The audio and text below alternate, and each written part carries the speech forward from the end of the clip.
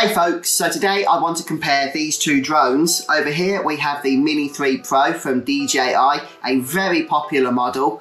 Over here we have the new HS360s from Holy Stone. Now both of these drones are sub 250 gram models, which means they are able to fly with the fewest amount of restrictions in place. So if you just wanted to purchase a drone and get straight on with the flying without any hassle of registration, then definitely both of these will allow you to do that. Other than the technical capabilities, the main point of difference between these two models is that the Mini 3 Pro is a prosumer product. It is a very premium drone.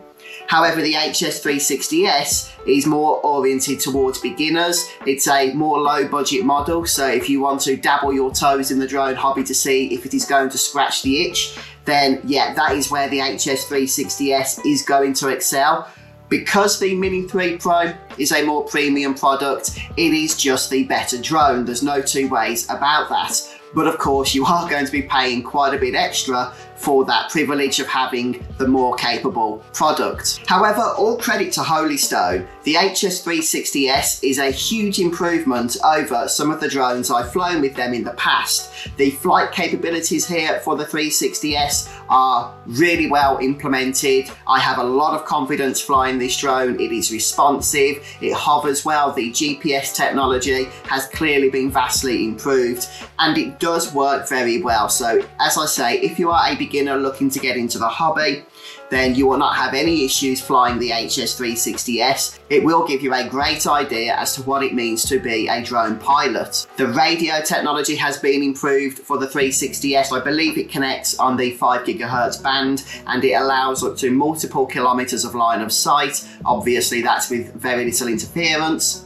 But also, of course, the Mini 3 Pro is able to exceed this. This uses DJI's OcuSync technology, which allows it on the fly, no pun intended, to automatically switch between the 2.4 and the 5 GHz bands. You won't even need to know this is happening in order to give you the strongest possible connection. In terms of the camera capabilities, both drones are able to record 4K footage, with the DJI Mini 3 Pro recording at up to 4K 60 frames per second and the HS360s recording 4K 20 frames per second maximum. But again, the premium nature of the DJI Mini 3 Pro really shines through here because it has the 3-axis gimbal, which is lacking on the 360s. That means the footage you are going to be able to capture with the Mini 3 Pro is super stable. You are not going to have any movement in that whatsoever. You are really going to be able to capture the shots that you desire. Whereas with the HS360s, that is just not the case. There is no serious stabilisation for the image here taking place at all.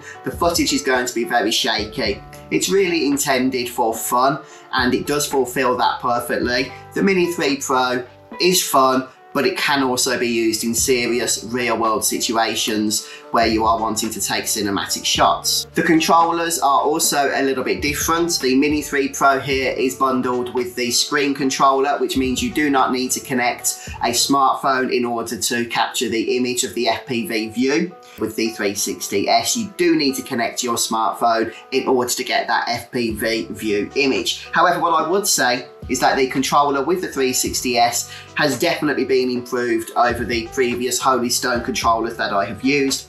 It feels like a more premium controller and it has an internal battery that can be recharged, whereas the previous controllers I've used from Holy Stone did need a constant supply of AA. The apps for both drones are also perfectly functional. DJI Fly app in particular is regularly updated with new features, but also the app included with the 360s is also very useful and it does allow you to use certain features such as a follow me mode and an orbital mode. But that does lead us to another point in that you do need to be a little bit more careful with the 360s. Being a more budget model drone, it doesn't have any kind of obstacle avoidance, whereas the Mini 3 Pro does. Now the Mini 3 doesn't have universal obstacle avoidance, especially if you are moving the drone side to side laterally, but the Mini 3 Pro does give you that little bit of an additional safety buffer, especially if you are not flying at a higher altitude. And finally, in terms of the battery capabilities, the Mini 3 is supposedly rated for over 30 minutes of flight per battery charge,